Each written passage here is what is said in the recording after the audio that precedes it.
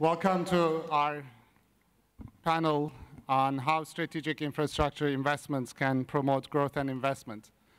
My name is Murat Sönmez. I'm a member of the Managing Board of the World Economic Forum, and it's my privilege to be on the stage with our distinguished panelists.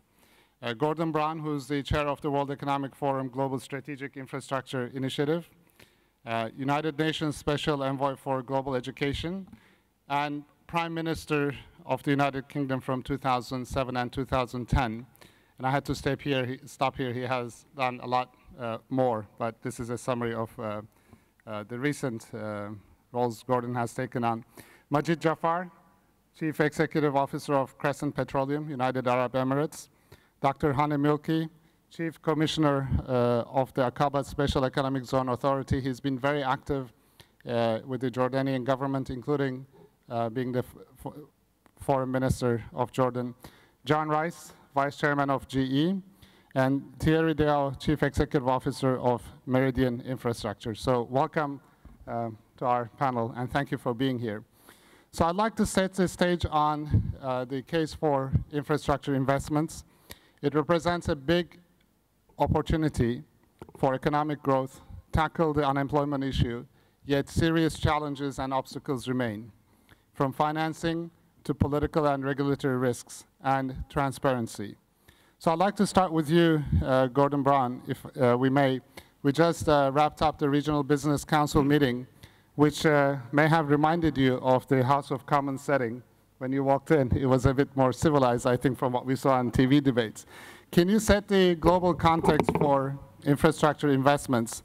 And the oil price is at $60, and you said there has never been a better time. First of all, can I say what a pleasure it is to be in Jordan and to see the progress that is being made in infrastructure, particularly by the King's announcements at the forum yesterday, and to be speaking to this business community, because I want to acknowledge, as someone who has been involved in the region for many years, the crucial role of business, not simply in bringing prosperity to this region, but in advancing the cause of peace. And I want to thank you all for what you do. Now, you may wonder why it's a politician on this stage talking as the first speaker on infrastructure. I suppose I'm a recovering politician. It's said of politicians that they promise to build bridges even when there is no water to cross. And you know that many plans exist in the minds of politicians that don't come to fruition because they're not thought through, because there is no proper planning to them, and because the capacity is not there to implement. The reason I say that this is a huge opportunity now for infrastructure in this region is not just the need, high levels of youth unemployment, high degree of need for particular facilities, whether it's water, power, schools and hospitals, is because interest rates have been low, there is a surplus of savings, and even when we have the barriers to infrastructure finance, which is public finances are in a difficult position in many countries. The oil price is low. The banks have been put in a more difficult position to be lenders because of Basel III. I do believe that the need and the low interest rate and the surplus of savings makes it possible for us to make huge progress in infrastructure. So what are the barriers? The barriers are in not recognizing that the most positive way forward is more effective partnerships between the public and private sector. And the World Economic Forum is uniquely positioned to try to bring people together, public and private sectors, to identify the possibilities, to look at the obstacles, and to see if we can provide solutions. The reason I'm speaking today is I'm chairing the initiative which is looking worldwide at what we can do to move these things forward. First of all, there is a large number of project preparation facilities, and we must make it possible for the early stages of infrastructure projects to be properly financed when the risk is greatest and when the returns are lowest. Secondly, there are huge advances now in looking at how we can support credit facilities that will mitigate the risk for business investors in infrastructure. And there are new plans that have come out of Davos and are coming forward in a number of different regional initiatives that mitigate risks, whether they're construction risks, currency risks, political risks, regulatory risks, and looking scientifically at how we can do this. And the third thing is There are first loss and second loss facilities being examined, and the EBRD and Thomas Meyer is here today, are putting forward a proposal to the whole international community that we do something to mitigate risk in this particular sense. So there is huge amount of new thinking in this area. There is no region with only 5% of your GDP spent on infrastructure that is more relevant to the development of these ideas than this one. And I believe that we can make progress only by the public and private sector developing the capacity together to move the need for infrastructure forward. That's power, that's energy, that's transport, road and rail, that's schools and hospitals, and that is the basis on creating a more civilized, more productive, more fair society, and one where we can advance the cause not just of prosperity, but of peace and stability. Thank you. Thank you, Gordon. You mentioned 5%, and if I'm not mistaken, China spends 15% That's right. of GDP on infrastructure, so there's a lot of room for growth in this area. I'd like to turn to you, Hani Mulki. You've been very active both on the technical and political sides of infrastructure investment. Can you talk about the regional context and what we can do to reduce the political risks and increase transparency? Well, thank you very much, Murad. Actually, if we are looking for strategic infrastructure projects, one has to look at projects in the region that transcend beyond local boundaries of countries, such as water pipelines, oil pipelines, gas pipelines, national grids, and regional grids, electricity grids, new renewable power generation plants. All this will create, number one, an interdependent region that should reduce risk starting. Number two, it would provide a place where disparities in income are minimized. Number three, it would combat terrorism, extremism, and at the same time would provide for transparency. Now, why isn't this happening? I feel that the major problem is the private sector is shying away from coming into major long-term infrastructural projects. The reason is the political risk, regulatory risks, and the absence of transparency. If one looks at how can we get over these, if we know that the only investor today in the region, or the main investor in the region, is the public sector, and that's how much he can do, and that's how much cooperation he can provide. So one, the public sector cannot do it alone. The private sector is shying away because it's long-term and the risk goes higher and exponential. So, and the banks, if we look at Basel III, the banks are limiting long-term loans. We think, first of all, we have to address investment institutions, such as insurance companies, funds, sovereign wealth funds, and address and ask them to come and partner with the public sector on these projects. But that's not alone. That could provide transparency, but I don't think it will provide risk guarantees. In order for us to provide risk guarantees, I think we have to go to international financial institutions and have them, the three together, work together. One is providing the governance of the projects and the programs, one is managing the programs, and one is providing the financial support that is needed. Having said that, we're not saying that just because we think it's right. I think in Aqaba we did that. We have established a company for development, and that company started making partnerships with the private sector in terms of implementation and managing, and with the international financial organizations and institutes in financing. We have completed some of the major harbors. We are witnessing in the next, we are going to witness in the next 2 days an example of that with a renewable energy project, photovoltaic of 10 megawatt, where that trilateral or tri-party participation is there. We are looking for a railway to be financed and operated in the same manner I mentioned. I think this is the way that we can create in Aqaba projects that are viable, transparent, and risk-free, and in the region, by having this interdependent, we can reduce almost all the risks that are available, that are there for long-term investments that infrastructure requires. Thank you, Hani. In our Regional Business Council meeting, our chair, Omar Al-Ghanim, mentioned that it takes a container 9 days to go from Kuwait to Qatar.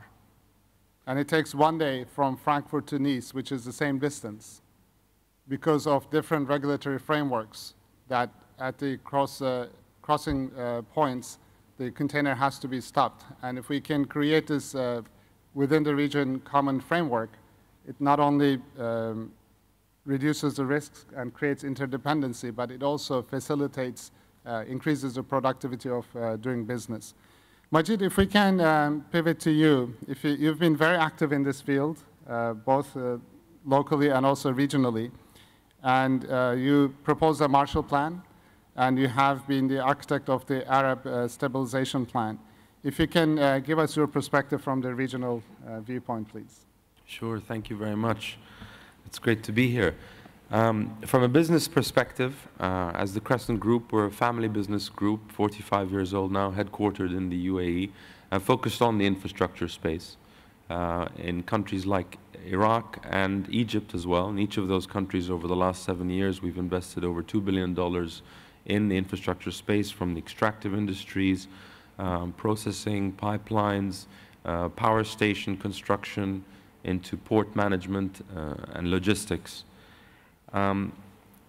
Looking at our region overall, first of all, I think we need to ask ourselves why this is important. And we heard the deficit, and we're spending 5% of GDP compared to 15% in China, and about 10% on average in most of the rest of the world, the developing world certainly. And why is that important? That's important because, in my view, that's why China hasn't had another Tiananmen Square, and that's why we're going to keep having Tahrir Squares. And the youth unemployment challenge, which is the #1 risk as defined for our region,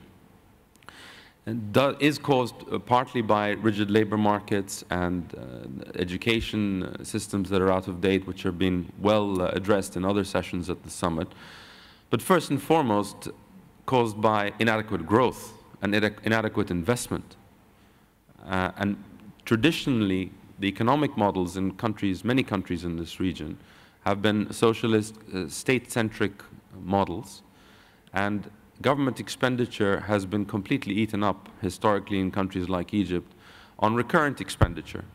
Salaries, public sector salaries, subsidies, energy subsidies alone eat up $200 to $300 billion a year in this region, more than half the energy subsidies in the world, which is really a lost opportunity, and debt servicing, leaving very little left for investment. And as was mentioned, the government has been relied upon traditionally as the main source of investment, and that's starting to change now, and Jordan has led the way with public-private partnership legislation and implementation capacity in the government. But it's the exception that proves the rule, and we need to really expand that know-how across the region.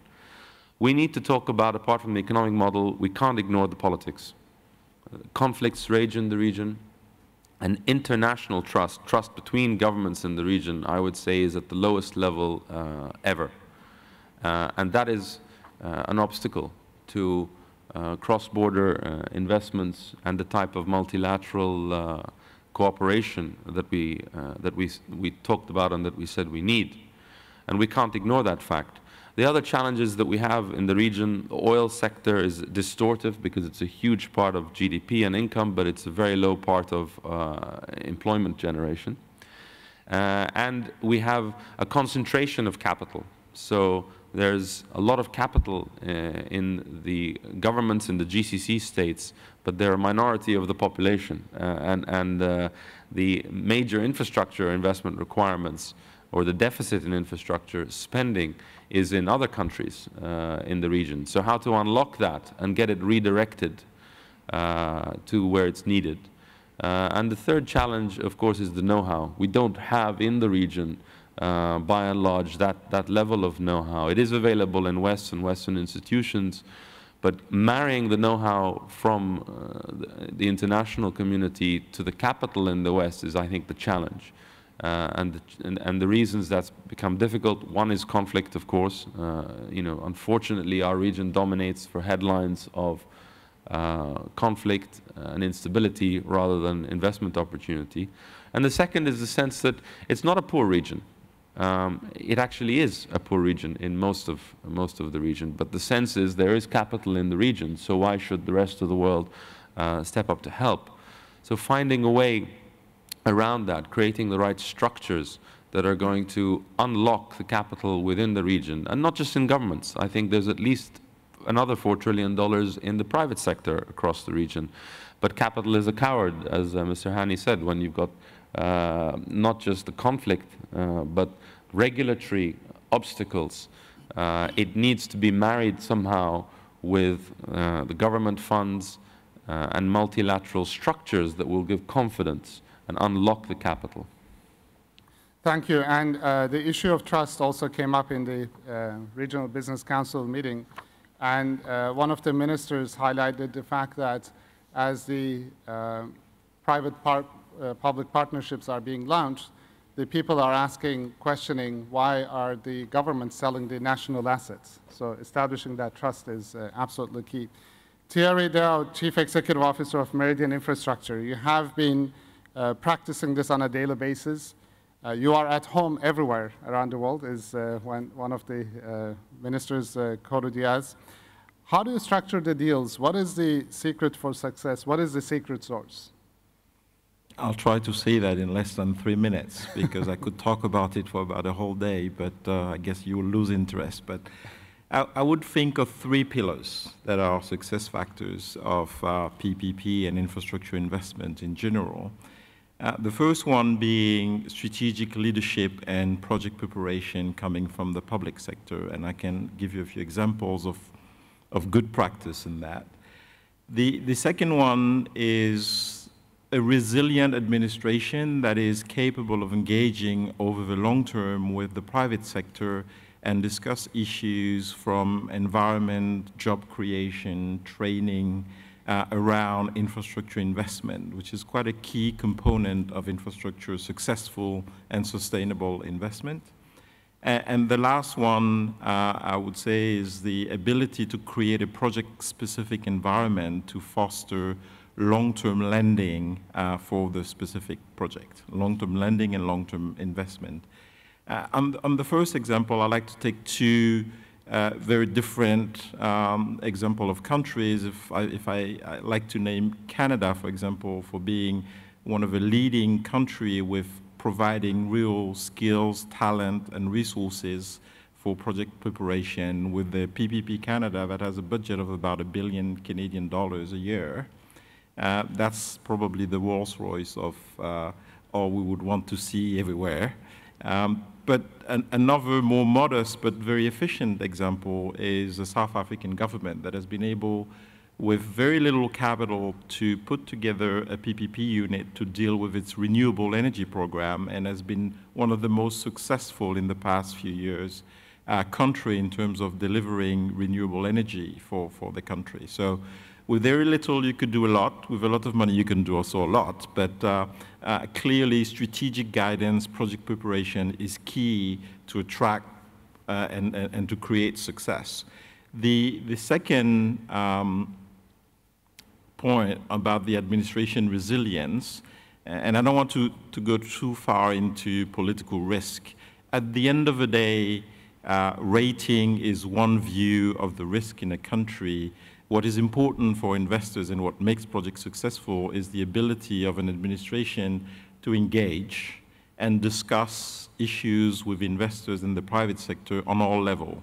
I mean, job creation is one of the key factors, and for that I'll take the example of what we've achieved in Turkey on their social program. They did have the focus and the strategy to want to develop a network of public hospitals.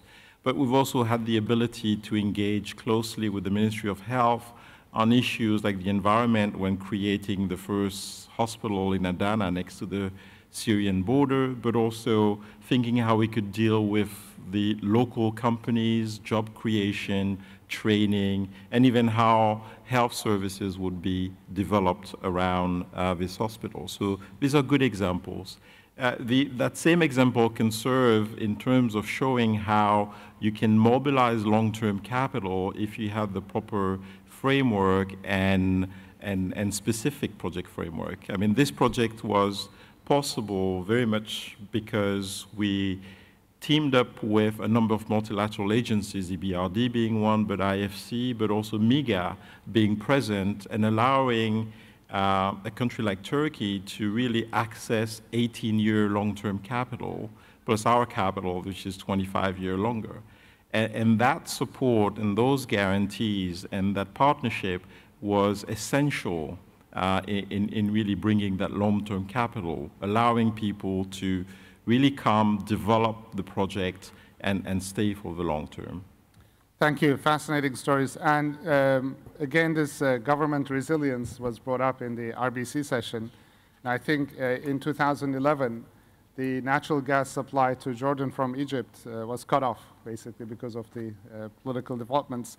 But the country used the public-private partnership model and really recovered very quickly in a matter of a couple of years, and now has more surplus and more reserves. So your point about government resilience and framework is absolutely on the spot. John, if we can switch to you, as GE have been underground in the region for 80 years. If you can share some of your experiences from the past, your plans, and also what can governments do to guarantee success or maximize the chances? Sure. Thanks, Murat. It's great to be with you and to talk about this subject because it is, I think, so important in this world, and we see examples of it everywhere we do business, which is about 170 countries. But this is our largest, fastest growing growth region, and we measure that a lot of different ways. So what happens here really matters to us. But a comment about the context, because we've been talking for the last couple of days about the implications of oil at $60 a barrel and the need for extra funding for security-related activities, all of which puts a tremendous amount of stress on the fiscal side of the equation. And as Gordon pointed out, there's already a shortfall in infrastructure investment. The current environment's only going to make it more difficult.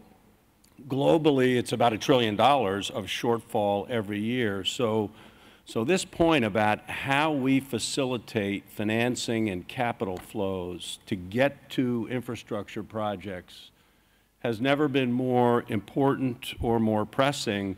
Demand for infrastructure is great, and the need for speed and accountability that governments are held to everywhere in the world. If they don't deliver, there are repercussions. People just aren't patient, they're not waiting. The demands are significant. So I have two thoughts about this that I'd like to share with the group. One is around how we define infrastructure. It is a broad term that covers a lot of things, but when you think about the development of an economy and delivering results for a population, you really have to start with some very basic things like electricity, like clean water, like healthcare. So one thought is to think about infrastructure in the context of Maslow's hierarchy of needs, where we and public institutions and the global funding institutions maybe do different things for the infrastructure requirements that are at the bottom of the triangle. Because if you don't have electricity or good health care or clean water, you don't really care about anything else.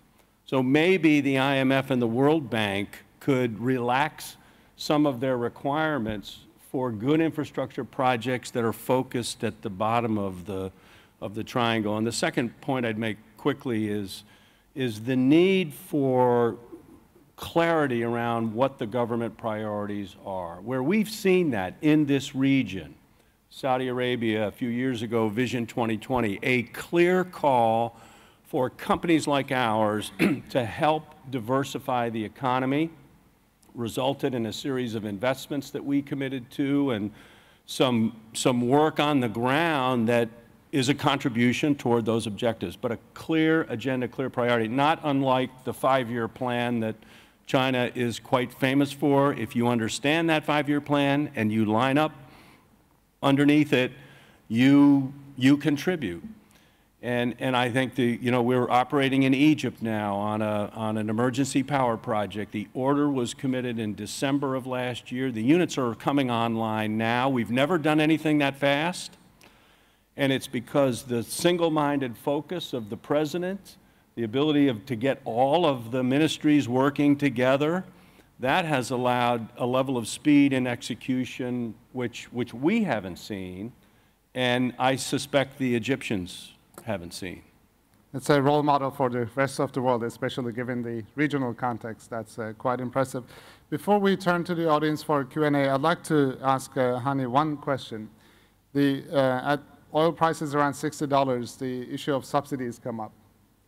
And it's an opportunity for all importing countries because it reduces the cost, but for exporting countries, it's a matter of financial gap.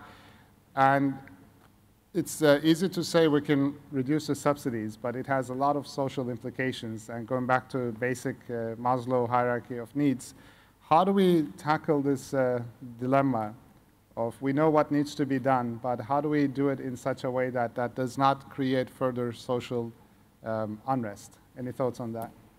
Well, actually, removing subsidy makes makes the product available for everybody, because with a subsidy, what happens is you abuse the product, whatever it is, and that would create more costs on the public sector in terms of providing new infrastructure. That would put more taxes. So are we looking at front-loading or back-loading? If you are having subsidy, that's what you're doing is front-loading. You're giving the money to the people, and you are allowing them to abuse their product, and at the end of the day, the society becomes poorer and poorer. Or if we backload and then we sell the product at its price, we're creating a consumer that would like not to abuse the product. He would save on the product, and at the end of the day, he will pay less taxes. So the issue is the society willing to wait and gain the profits of development or not? This is something that has to come through education, through training, through being transparent in your programs and projects and showing that this will work. But if you remove subsidy and at the end of the day, 2 years later, you increase taxes, then nobody is going to trust you after that. So I think you have to, if you're going to subsidize, you subsidize in terms of improving productivity rather than reducing productivity. Okay, thank you. So again, goes back to Majid's point of trust and raising the awareness and preparing the public for something that may hurt them. I just wanted to add a point on the subsidies. I mean, if you take the solar industry, for example, I mean, subsidy has been something really spoiling it. Since a number of countries have abandoned subsidies, technology has actually improved to make this technology a competitive source of energy, which hasn't been the case in Europe, for example, for a long time because of the subsidies. But when you look at a number of countries in Africa, and I think it is possible also here, you can actually produce energy at competitive level. So oil price going down may be also an opportunity with that subsidy issue to create more innovation about how we make it and how competitive we need to be. So just to John's point on definition, and I think it is important. I mean, what do we mean by infrastructure? So the World Bank in 2013 had an infrastructure report, and it went deep dive on this region. And it estimated the deficit in spending is about $100 billion a year, approximately half in new investment, and the other half maintenance of existing infrastructure, which sometimes gets forgotten. And 80% of that requirement was really power, John's own sector, and transportation. The sort of middle income, on the way up in the hierarchy of needs. And in terms of impact, so most of that spending, the current spending, is going on in the GCC.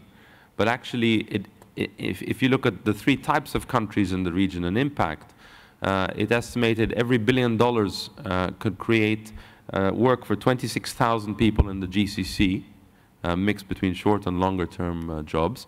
But in the oil developing countries like Iraq, the figure is 49,000 jobs.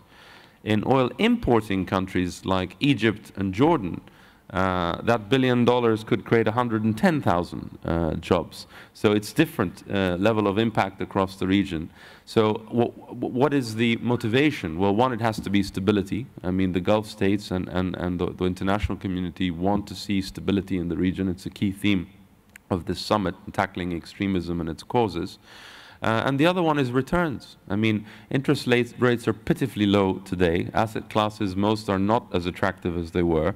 And the World Bank report estimates that infrastructure investment across the world gives you returns of between 5 and 25%, all of which are better than most alternatives that are facing governments today. I think we're now getting a picture of the gains that could come to this region by focusing on infrastructure. The gap, as has just been said by Majid, $100 billion a year. Energy subsidies, roughly $200 to $300 billion a year. So if you could divert some money at a time when oil costs are low from energy subsidies into infrastructure, you could make a huge difference to the quality of life in the region. But of course also, you've just been given figures about the employment impact of $100 billion of investment leading to tens of millions of jobs. And so not only do we have this need, but we have means by which we can deal with this need. But the important point I would want to emphasize before we go out to the group, the questions from the floor, is that how much more can be achieved if you can have effective public-private partnerships. That public money which is under pressure could go further, private savings can be brought in, returns can be high.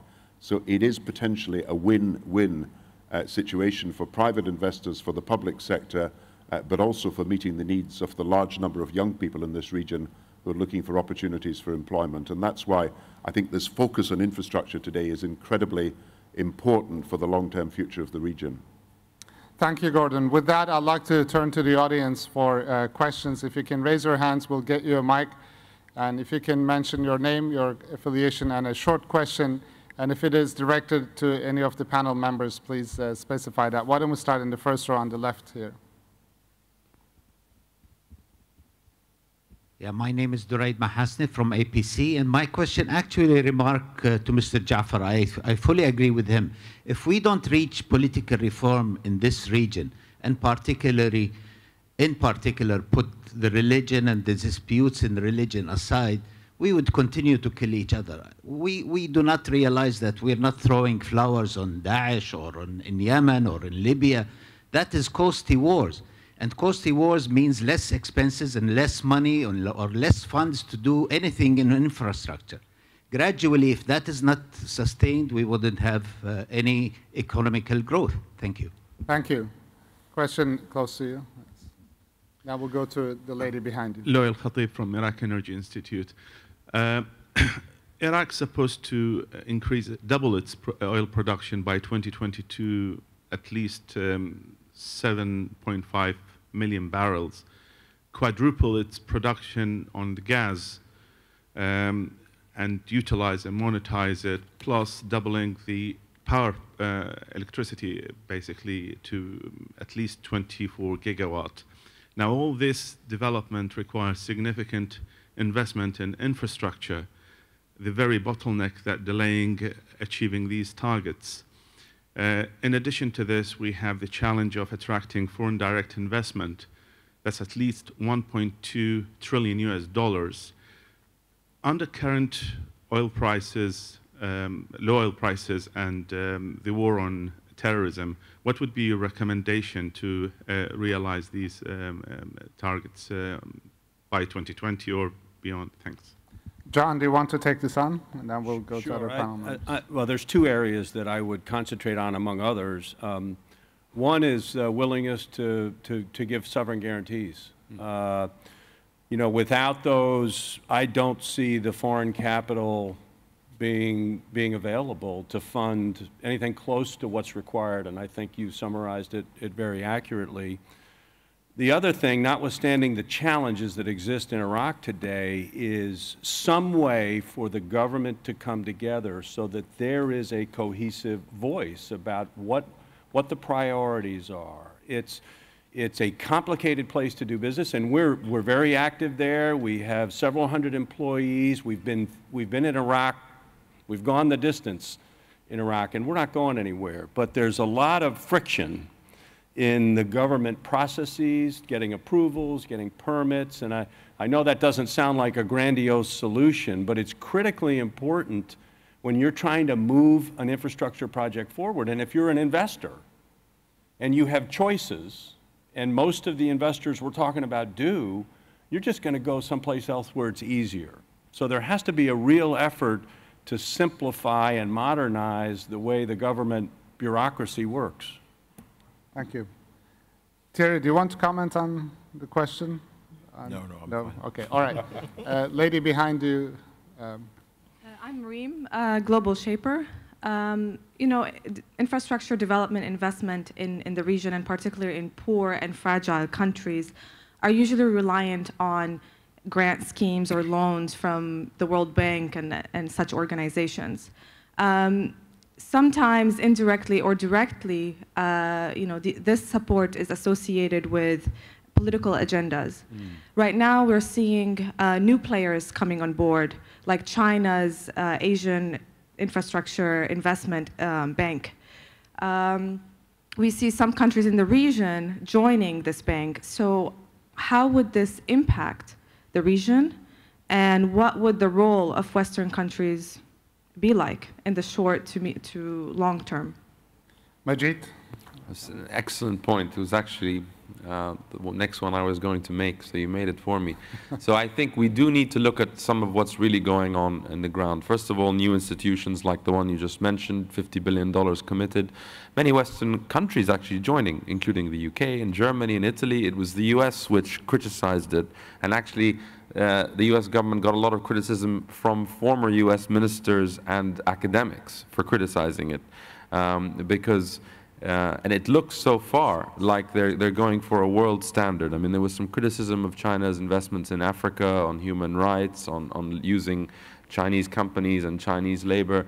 But for this body so far, what I've been hearing, they're actually poaching people from the World Bank, the legal advisor, the human rights advisor, people from the US Foreign Service. They're trying to create a world institution. And governments in the region, including UAE, Qatar, Oman, and others, have joined, and they're now talking to Egypt and others in the region.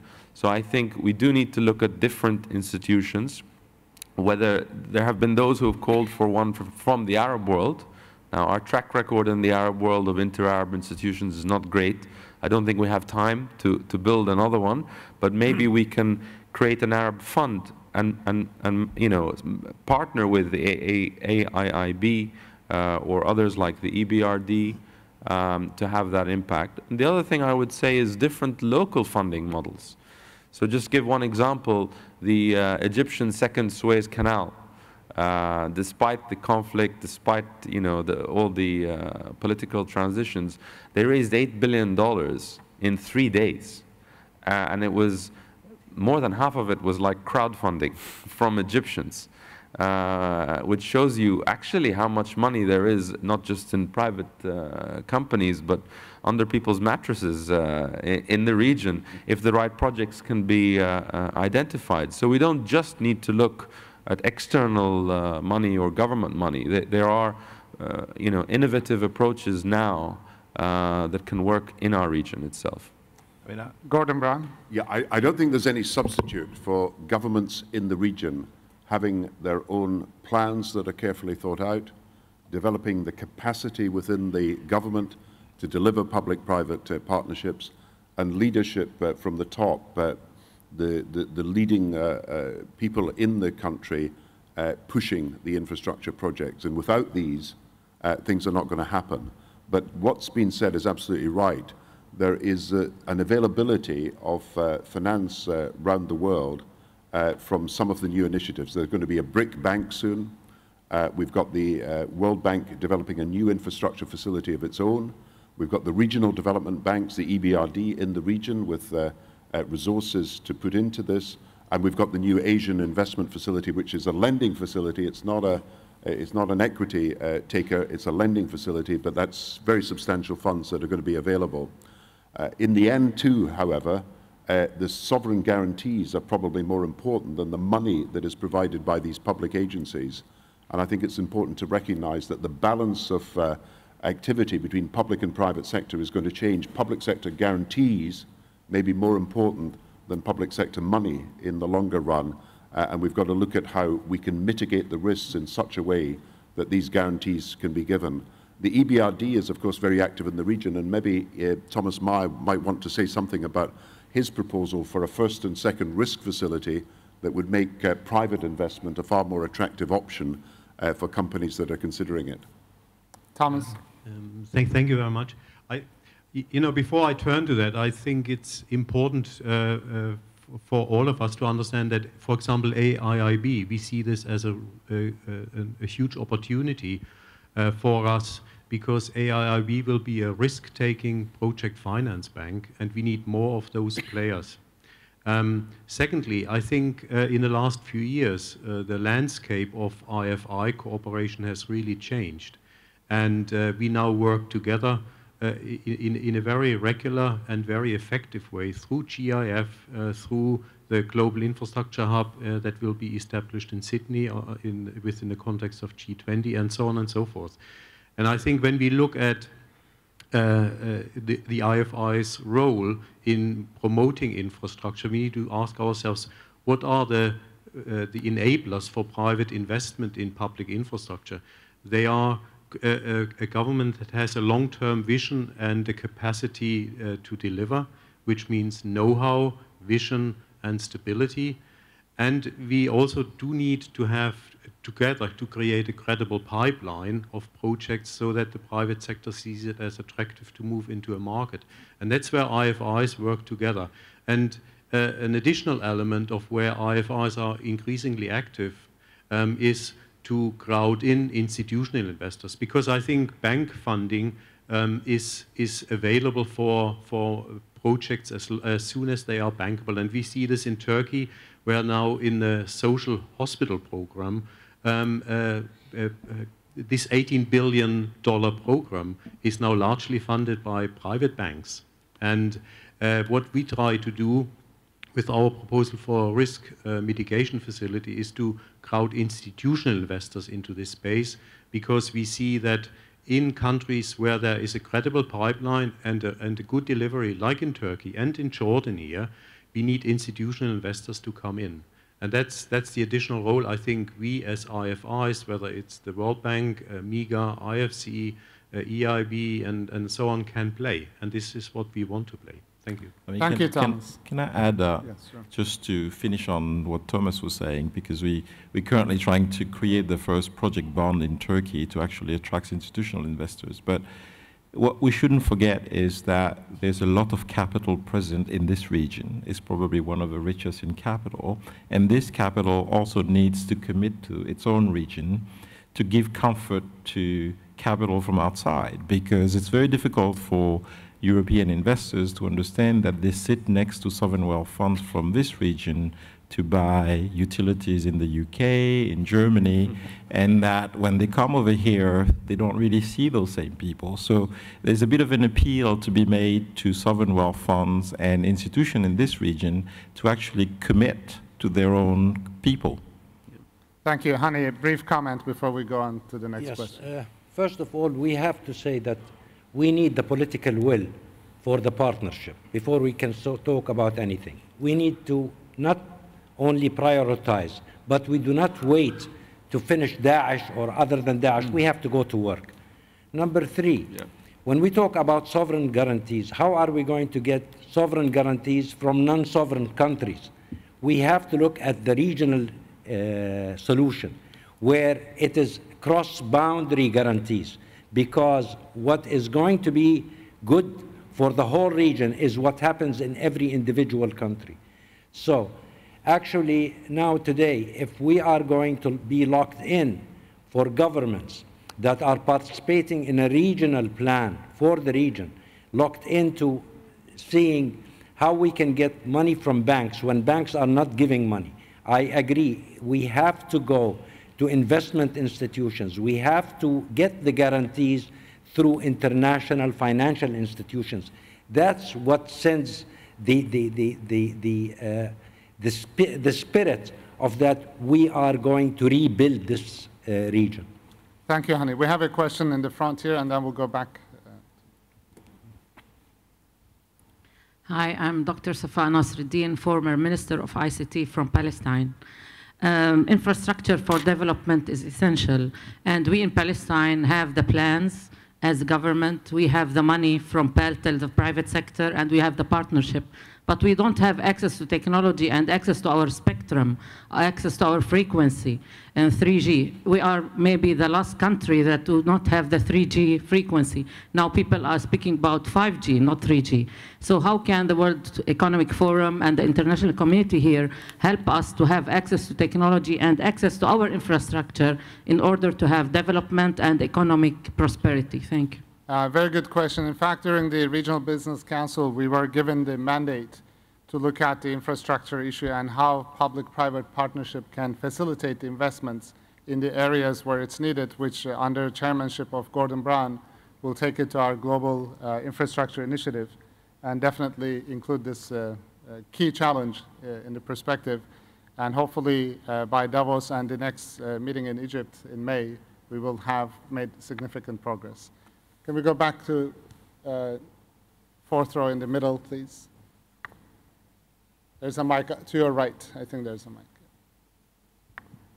Hello, my name is Farid Yassin. I'm the Iraqi ambassador to France, and as such, I co-chair with a colleague from OECD, Olivier Tsanager, a working group under the aegis of OECD to look at investment security in the Middle East, particularly for infrastructure. One of the things that will be coming out of that work is a handbook devoted to PPP. And it'll be written in such a way to facilitate the understanding of this topic by decision makers. And to make it available to decision makers in the area, it's going to be translated into Arabic. I've seen in my own country, in Iraq, that a lot of people do not understand all the implications of PPP, in particular the need for a strong regulatory environment. But one of the other things that is addressed by the task force is the issue of how to bring Islamic finance as a resource into infrastructure funding. And maybe this is a better venue to discuss this. So I'd like you to comment on that. Thank you. Thank you. Any panelists on Islamic theory? Maybe we'll come to you. It is possible to bring Islamic finance, but at the moment, I think it's been done essentially through the lack of guarantees. I mean, the Islamic Development Bank, for example, has guaranteed one of the banks that was lending to the Turkish hospital program. But I do think that what is lacking is perhaps a partnership with people like EBRD, people that could bring expertise to unlock the balance sheet that they have, because Islamic finance is actually quite abundant. But often what is lacking is the enabling facilitator to actually lend to those projects in a big way, because I would really think that they can make a difference. I'm meeting the president of IDB tomorrow in Saudi Arabia. I'll personally convey the message as well. On the first point that was being made there about a guide to how more effective public-private partnerships could be constructed, I think that's an excellent idea. And the World Economic Forum is working with the OECD also on this idea of a sustainable credit facility whereby USAID, the Swedish Development Corporation, a number of private sector banks are offering to provide credit for infrastructure in emerging market countries. So that's a cooperative effort of the OECD and the World Economic Forum. Okay. Lady in the second row here, and then we'll come to...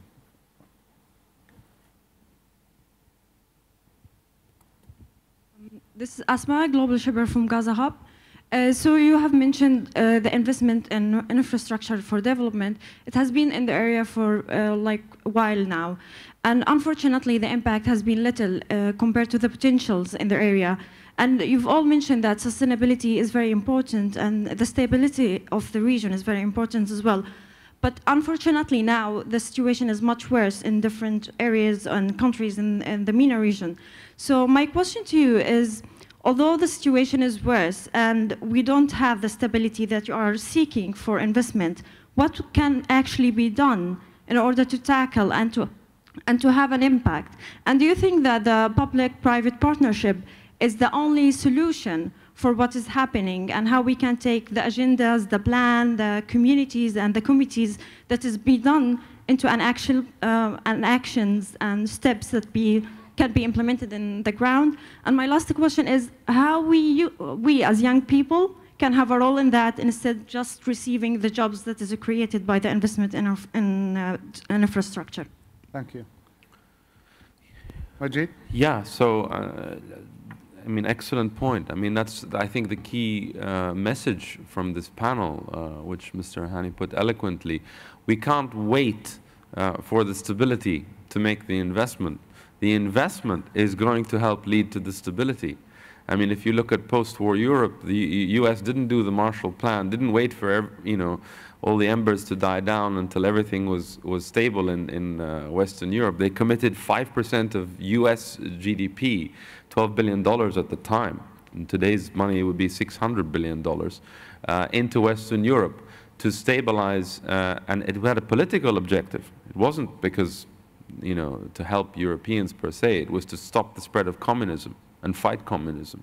And if we want to fight instability, extremism in our area, we need to look at it as a political objective. I totally agree with you.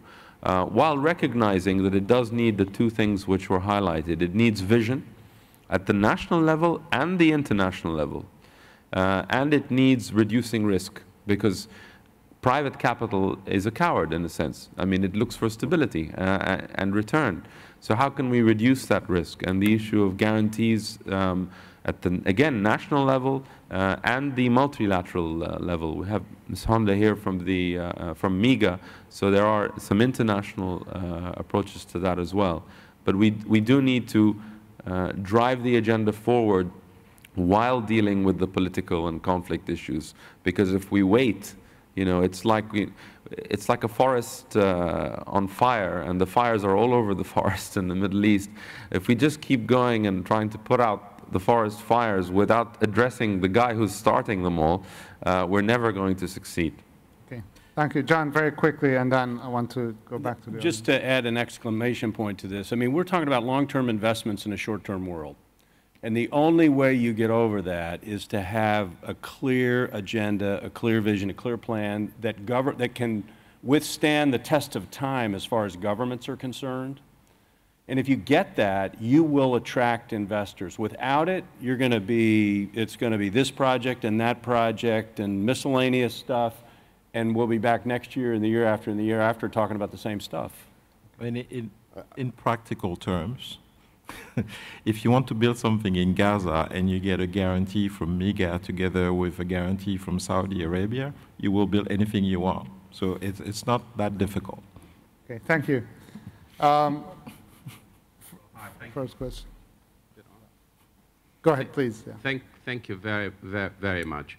I sit on an advisory board on IDB, Islamic Development Bank, and I know they're very active on infrastructure since a very long time, and raising an additional fund on that. And hence, I would recommend that anybody who is seeking Islamic product to go and approach them at this moment. I come from Oman, from an Oman investment fund. I'm a chief executive, and I wanted to assure Tahrir that capital is available regionally to invest in infrastructure projects. The fact of the matter is that Oman has been at the forefront in terms of utility, public-private initiatives, and we are seeking now to expand on those. So I would appreciate if the panel could comment on the Canadian infra project that Thierry have alluded to, and what Jafar have alluded to as well in terms of the Jordanian legislative act that have come in this country. If you could, I'd be appreciative. Sure. Thank you. Thierry and then Majid. I mean, the example of Canada, and I do recognize Oman is probably a leader in investing in this particular region, but perhaps an exception. The example in Canada is very simple. There's an enabling act at the federal level, but also at all the provinces, and they've basically concentrated in units, one federal and many regionals, the capacity of the government to contract infrastructure projects.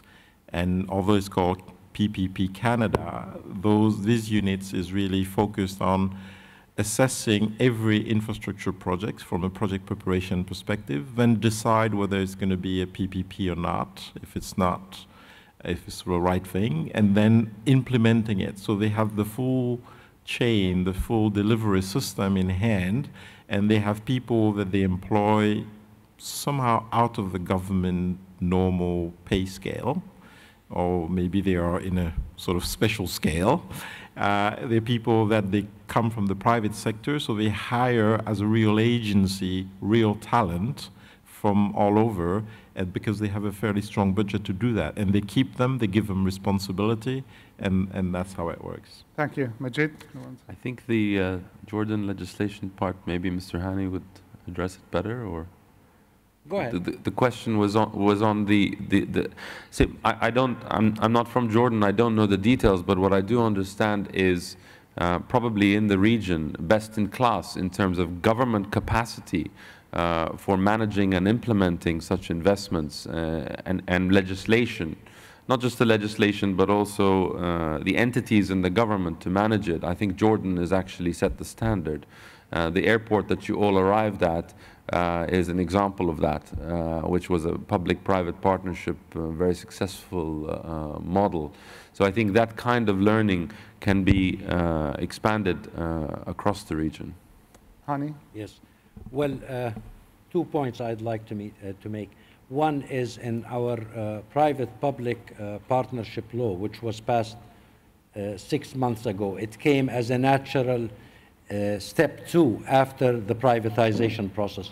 Now this puts the guidelines of how partnerships can work and what are the obligations of every party and how you can go and take loans. So this is the most important thing, and how can you guarantee sovereign loans and on what percentage based on how much the investment is. But I also want to refer to the question from my colleague, the Minister of Telecommunications of Palestine. When we talk about PPI, when we talk about private, public, international financial institution partnerships, we're not only talking about money. Please don't think that we're talking only about money.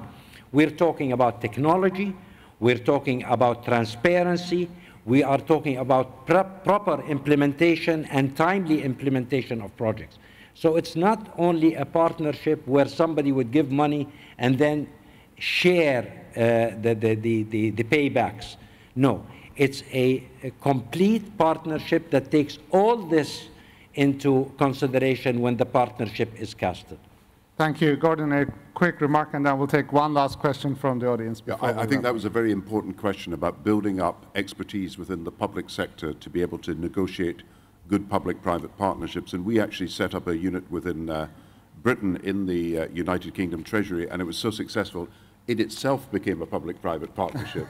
And so there is a huge history that we can draw on of cooperation and building up expertise. I just want to come back to, very briefly, to the question that was the brilliant question beforehand about what could be done to increase the stability of the region through investment. Now, infrastructure may seem a boring word to young people in the region, but the real key to the future of the region and to employment prospects is building up the infrastructure in such a way that there's prosperity, and through prosperity people can see the benefits of peace and stability.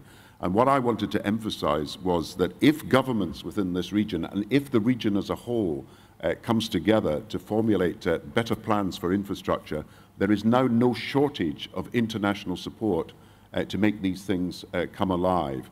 Obviously, the dynamism has got to come from within the region, but you have the new facility at the World Bank, you have a knowledge bank being created by the G20, you have a huge number of project preparation facilities, and you have now first loss and second loss facilities being talked about that could be of great advantage to the countries in this region. So to think ahead, no shortage of support available if the dynamism can come from within the region to move this forward. And it's a great job creator as well as a great bringer of prosperity in the long run.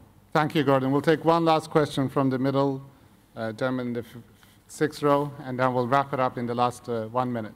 If you can be quick, please, and point your question to a panelist. Okay. Thank you very much for the discussion. My question is more about... If you can introduce yourself. Mohammed Tamalia. I'm a global shaper from the Jeddah Hub. We spoke about subsidies, we spoke about privatization, we touched upon it. My question is more about privatization.